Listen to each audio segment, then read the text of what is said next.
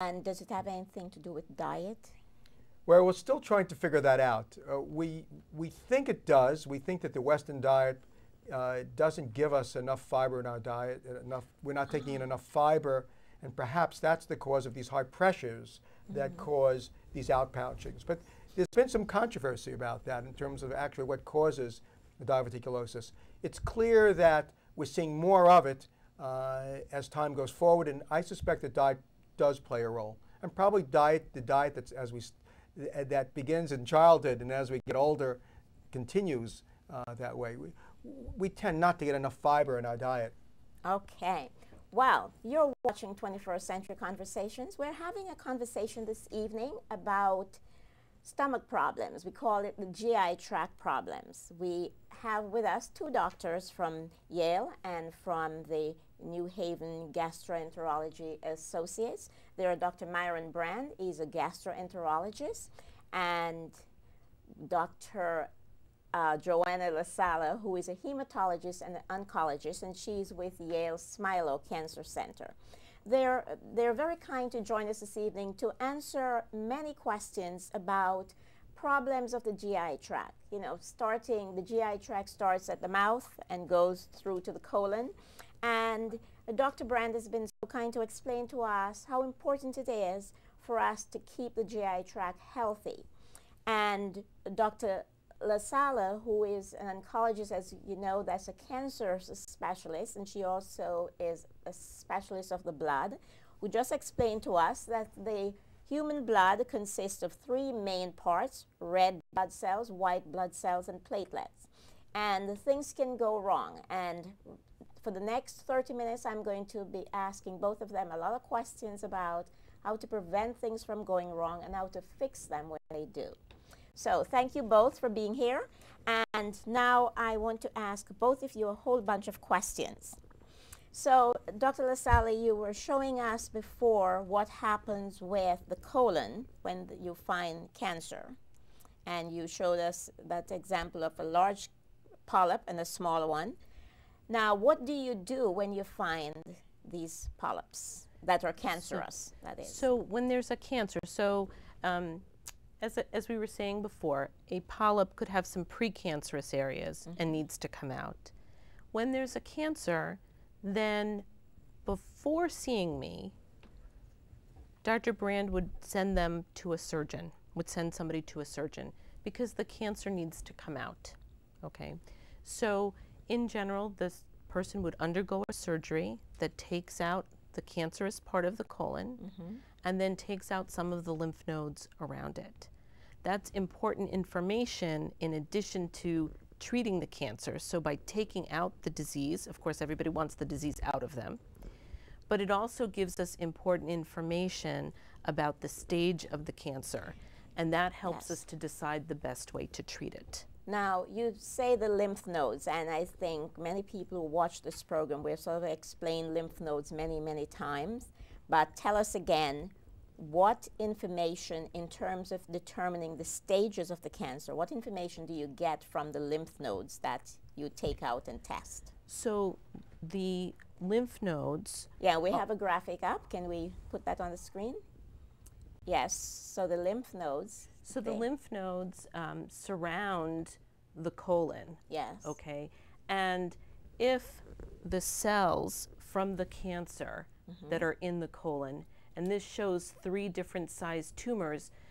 Yes, we see the small one up to the big ones. Right. Yes. And the difference, in addition to the size, is that those tumors are pushing through different layers of the colon wall. Ah, yes. The lymph nodes are around there, and those cancer cells can spread through the lymphatic vessels and go to the lymph nodes. Once the cancer cells are in the lymph nodes, they then have an ability to spread to the rest of the body. So a cancer that doesn't involve the lymph nodes is a lower risk cancer than one that does involve the lymph nodes, because the lymph nodes are a portal to the rest of the body. It's a way of those cells entering the rest of the body and then being able to spread to another organ like the liver or the lungs or the bones. I see. So that's why they always take lymph nodes to test them, and that will tell you if the cancer has spread, even if you don't see a tumor someplace else in the body. Correct. We would still consider it a localized cancer, even if it's in the lymph nodes. But it tells us about the potential of that cancer to spread to other parts of the body. And that's a more serious situation than if the lymph nodes are negative. So when the lymph nodes are positive, that's an opportunity for us to give chemotherapy. And we say that because that person has an increased risk of that cancer going to the rest of their body, if we treat them with chemotherapy right after surgery, meaning 6 weeks or so after surgery, we would have the best chance of eradicating any microscopic disease that might be left behind. That microscopic disease, if it were left untreated, could go on to spread to another organ like the liver or the lungs later on. At that point, it's no longer a curable disease. I see. Okay. Now, at Smilo, you see all kinds of patient problems in terms of cancer. Yeah. You see. Is there a specific way? For example, you said you give someone chemotherapy. How do you decide how much chemotherapy to give, how long to give chemotherapy? Is that because of the amount of lymph nodes involved? You know, how do you know whether it's stage 1, 2, 3, 4, and how much chemotherapy to give? And can we put up Smilo's contact information, please? Okay, there's a Smilo. And Smilo is sort of the major cancer center here in New Haven, Connecticut. And we know that Smilo also draws from many, many different places. People come from, you don't have to live in New Haven to be treated at Smilo Cancer Center. Okay, so how do you decide, yes, how much chemo to give and all that? So when we give chemotherapy, the doses that we choose and the programs that we choose are based on clinical trials. So many studies have been done and patients have participated in clinical trials over many years. And some of those have been to help choose the dose or help choose the different combination of medications. So we know from studies where the effective medicines are. Now, do we want to have that on the screen? So this is just, okay, you were asking me about staging. Yes, stages. Yes, so can we call up that slide, please? Okay. So it's a little bit of a busy slide. Yes. But what it shows is, in general, staging is done really quite similarly for all cancers. Okay. It's what we call the T, N, and M staging. So we look at the tumor size. Yes.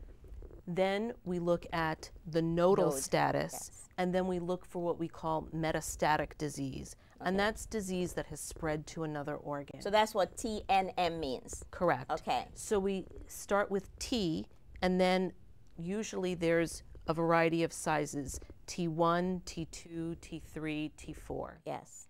Then we look at nodal status, and there's usually an N1, maybe an N2, and in some diseases an N3. And then there's metastatic disease. And most and again, of that the means times, it's spread. That means it's spread. Yes. And usually we have either M0 or M1. There are some more complicated staging systems for certain diseases, but in general, that's the way we stage really every cancer.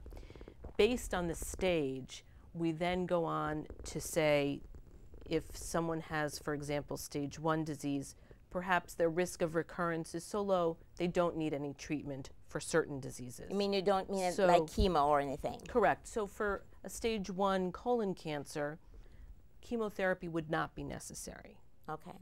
But as the cancer becomes more advanced and there's lymph node involvement, let's say in stage 3 cancer, then we say this is an opportunity. Now, would stage 3 be the third one in the picture Stage from 3 left to right? Yes, and so that's the third one here. So it's stage 3. These are really any size tumor that has nodal involvement. Okay, and again, we're talking about lymph nodes. Correct. Okay. So when we see that, we say that's a higher risk for spread to the rest of the body. And that's our opportunity to try to treat microscopic cancer with chemotherapy and try to eradicate it. And by microscopic, you mean those cancers that you cannot see. That's correct. On the screen. You don't see when you test the person, you don't see the cancer, but you know that because of the lymph node involvement, you know that the cancer has spread to other places, even though you don't see them. Correct. And the chemotherapy is intended to find these cancers and kill them. Exactly.